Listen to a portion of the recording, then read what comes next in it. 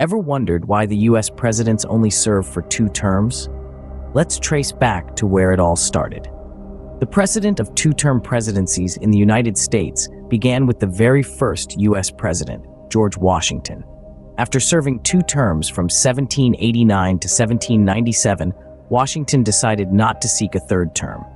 His decision wasn't mandated by any law or constitutional clause, but rather a personal choice, setting a precedent that became an unwritten rule for future presidents.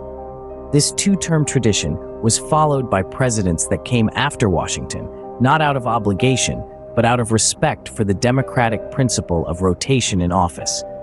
The idea was to prevent the concentration of power in the hands of one individual for an extended period, thereby safeguarding the republic from becoming a monarchy or dictatorship.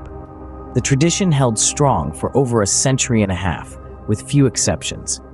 Presidents like Ulysses S. Grant, Theodore Roosevelt, and Woodrow Wilson sought a 3rd term but were unsuccessful.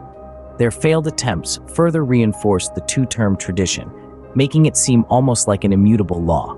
Now, you might be wondering, why only 2 terms? Why not 3 or even 4? The answer to that lies in the balance of power. The presidency, the most powerful office in the United States, carries with it immense responsibilities and influence. Limiting a president to 2 terms ensures a regular infusion of new ideas and perspectives into the nation's leadership, preventing stagnation and the potential for abuse of power. But like all traditions, even this one was challenged. In 1940, Franklin D. Roosevelt, the 32nd President of the United States, decided to run for a 3rd term, breaking the long-standing tradition. This decision was not taken lightly and was influenced by extraordinary circumstances, marking a significant turning point in American political history. But in 1940, Franklin D. Roosevelt decided to break this long-held tradition. In the midst of the Great Depression and the onset of World War II, FDR made a choice that would reshape American politics. Franklin D. Roosevelt, or FDR as he's commonly known, made the unprecedented decision to run for a 3rd term as President of the United States. This was a time when the nation was grappling with the Great Depression's crippling economic effects and the looming threat of a global war. FDR's decision didn't come without careful consideration. His political viability was substantial. He had won the 1936 election with more than 2/3 of the popular vote. The country was in distress, and the electorate had shown they trusted his leadership. Barbara Perry, a professor and director of presidential studies at the University of Virginia's Miller Center, explains, "You have economic domestic issues and you have foreign policy with the outbreak of World War II in 1939. FDR's 3rd term bid was driven by these pressing issues and his proven ability to lead the nation during such turbulent times." Roosevelt's decision wasn't without controversy. The 2-term precedent, set in place by none other than George Washington, was a powerful tradition. As Perry puts it, there was nothing but precedent standing in his way. But still, precedent, especially as it relates to the presidency, can be pretty powerful. Despite the controversy, FDR's decision to run for a 3rd term was ultimately validated by the American people. The voters, faced with an economy still recovering from the Great Depression and a world on the brink of war, opted for stability. They elected FDR to a 3rd term, marking a significant shift in American politics. The decision for a 3rd term was a pivotal moment in history. It proved that in times of crisis, tradition could be set aside for the greater good of the nation. FDR's 3rd term, and later his 4th, demonstrated the potential for extended leadership in the face of national and global crises. Thus, FDR became the first and last president to win more than 2 consecutive presidential elections. FDR wasn't the only president who sought a 3rd term, but he was the only one who succeeded. Before FDR, President Ulysses S. Grant had attempted to secure a 3rd term. Despite his significant popularity during his initial 2 terms, Grant's 3rd campaign in 1880 was unsuccessful. He was edged out by James Garfield for the Republican nomination. Grant's failure was largely attributed to his administration's corruption scandals, which tarnished his reputation and undermined his bid for a 3rd term.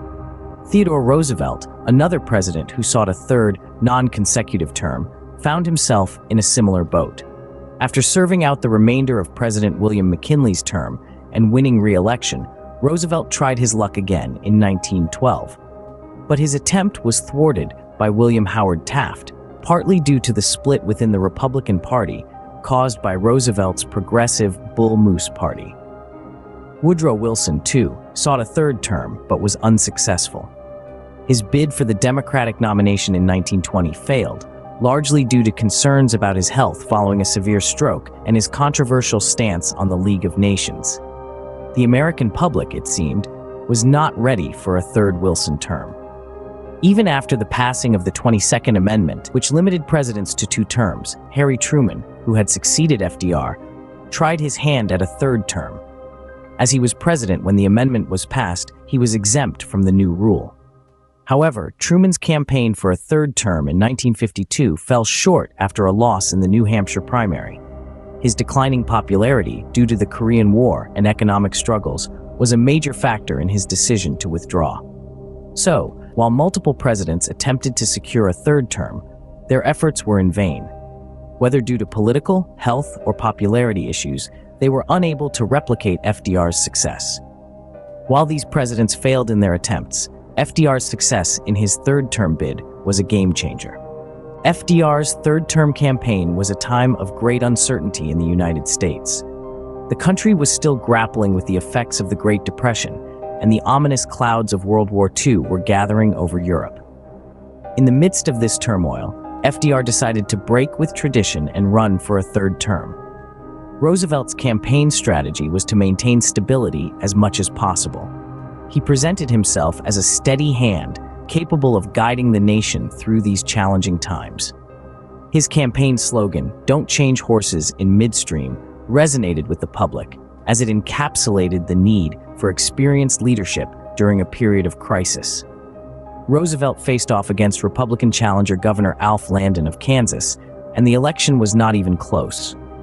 Roosevelt won by the 4th largest electoral vote margin ever, a testament to the public's trust in his leadership. His third-term victory was a clear mandate from the American people, who felt that he was the right person to lead them through the tumultuous times that lay ahead. However, FDR's decision to run for a third term was not without controversy. Critics argued that he was undermining the 2-term precedent set by George Washington. Yet, the unprecedented challenges of the era demanded unprecedented measures, and Roosevelt was willing to shoulder that responsibility. Emboldened by his third-term victory, FDR decided to run for a 4th term. The stakes were even higher now, with the United States fully embroiled in World War II. His opponent this time was Republican businessman Wendell Willkie. Though the electoral margin was not as wide as his previous victory, Roosevelt still managed to secure 55% of the popular vote, affirming his place in the White House for another 4 years. FDR's success extended beyond a third term. He went on to win a 4th term, further breaking the 2-term precedent. It was a testament to his leadership and the trust the American public had in him to navigate the nation through one of its most challenging periods in history. The impact of FDR's 4-term presidency reached far beyond his time in office. The sheer length of his leadership, spanning 16 years, was unprecedented. It was during this period that the United States faced some of its greatest challenges, including the Great Depression and World War II. In the aftermath of FDR's reign, the nation reflected on the implications of such a long-serving president. Some saw Roosevelt's extended time in office as an anomaly, a product of extraordinary times.